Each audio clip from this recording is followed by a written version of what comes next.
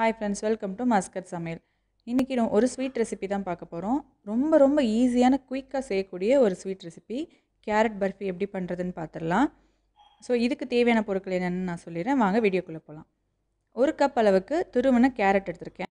So அதே cup அளவில் 1/2 cup அளவுக்கு துருவின தேங்காய், அப்புறம் 1/2 கப் அளவுக்கு சுகர் எடுத்துக்கோங்க. 3 டேபிள் ஸ்பூன் அளவுக்கு வெள்ளரி விதைகள், அதாவது குக்கும்பர் சீட்ஸ் எடுத்துக்கோங்க. அதுக்கப்புறம் 1/2 கப் அளவுக்கு நம்ம நெய் எடுத்துக்கலாம். இப்போ நம்ம துருகி வச்சுருக்க தேங்காய் இருக்குல்ல, அதை நம்ம மிக்சியில் ஒரு தடவை பல்ஸ் பண்ணிக்கோங்க. இது ரொம்ப நீங்கள் மைய அரைக்கணும்னு தேவையில்லை. ஸோ அரைச்சி எடுத்துக்கலாம். அதுக்கப்புறம் பேன் நல்லா ஹீட் ஆனதுக்கப்புறம் 2லேருந்து 3 டேபிள் ஸ்பூன் அளவுக்கு நம்ம நெய் சேர்த்துக்கலாம். நெய் நல்லா மெல்ட் ஆனதுக்கப்புறம் நம்ம அரைச்சி வச்சுருந்தோம்ல அந்த கேரட்டை கொஞ்சமாக அதில் சேர்த்துக்கோங்க. ஸோ எல்லா கேரட்டுமே இதில் நெய்யில் வதங்கணும். பார்த்திங்கன்னா அந்த நெய்லேயே இது வெந்து கொஞ்சம் அப்சர்வ் பண்ணிடணும் அந்த நெய்யை. இந்த கன்சிஸ்டன்சிக்கு வந்ததுக்கப்புறம் இப்போ நம்ம துருவி வச்சுருந்த தேங்காவை இதில் எல்லாமே சேர்த்துடலாம். இப்போது தேங்காய் எல்லாத்தையுமே சேர்த்ததுக்கப்புறம் இது எல்லா கேரட்லேயும் படுற மாதிரி மிக்ஸ் பண்ணி வதக்கிக்கோங்க. ஒரு 2 நிமிஷம் வதக்குனா போதும். அதுக்கப்புறம் இது நல்லா இந்த கலர் சேஞ்ச் ஆயிரும். இப்போது நல்லா வெந்துருச்சு.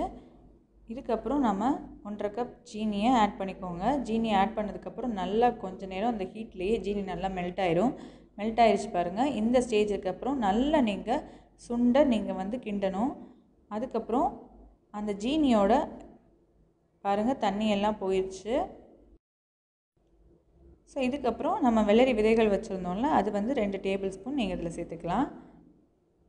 நான் 2 டேபிள் ஸ்பூன் அளவுக்கு சேர்த்துருக்கேன். சேர்த்துட்டு இதை ஒரு தடவை கிளறினா போதும். பாருங்கள் இந்த கன்சிஸ்டன்சிக்கு நம்மளுக்கு கரெக்டாக கிடச்சிரும். இப்போ இதை அடுப்பை ஆஃப் பண்ணிடுங்க. ஒரு பிளேட்டில் 1 டேபிள் ஸ்பூன் நெய்யை எடுத்து நல்லா ஸ்ப்ரெட் பண்ணிக்கோங்க. ஸ்ப்ரெட் பண்ணதுக்கப்புறம் நம்ம செஞ்சு வச்சுருந்த கேரட் பர்ஃபியை இதில் சேர்த்துக்கலாம். சேர்த்துட்டு உங்களுக்கு எந்த ஷேப் வேணுமோ அந்த ஷேப்புக்கு கொஞ்சம் திக்னஸாக இருக்கிற அளவுக்கு பார்த்துக்கோங்க. நான் இந்த திக்னஸ் அளவுக்கு எடுத்திருக்கேன்.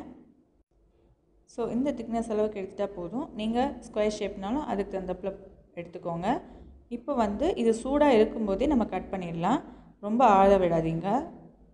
ஸோ இந்த ஸ்டேஜில் நான் ஸ்கொயராக கட் பண்ணிக்க போகிறேன். ஸோ பார்த்தீங்கன்னா மேலே முந்திரி பருப்பு வச்சுக்கலாம். இல்லைன்னா உங்களுக்கு வேணுங்கிற நட்ஸ் எது வேணாலும் வச்சுக்கலாம். நான் இங்கே முந்திரி பருப்பு வச்சுருக்கேன். நீங்கள் பாதாம் பிஸ்தா எது வேணாலும் வச்சுக்கோங்க. இது 2 மணி நேரம் நல்லா ஆறணும். 2 மணி நேரம்க்கு அப்புறம் நான் உங்களுக்கு எப்படி இருக்குன்னு காட்டுறேன்.